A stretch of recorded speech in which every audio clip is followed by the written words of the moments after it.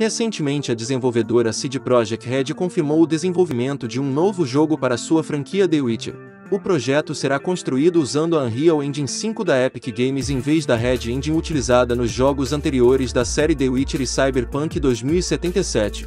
Outro ponto importante a se ressaltar é que a desenvolvedora firmou uma parceria estratégica com a Epic Games por um período de 15 anos. A ideia é abranger o desenvolvimento técnico da Unreal Engine 5 a fim de encontrar problemas e melhorar possíveis versões futuras. Infelizmente não temos mais detalhes sobre a história do novo projeto, previsão de lançamento ou alguma grande revelação envolvendo o título. Então assim que tivermos novas informações traremos novos vídeos para contar sobre elas de maneira mais detalhada. Se você acompanhou o conteúdo até aqui, muito obrigado e até a próxima!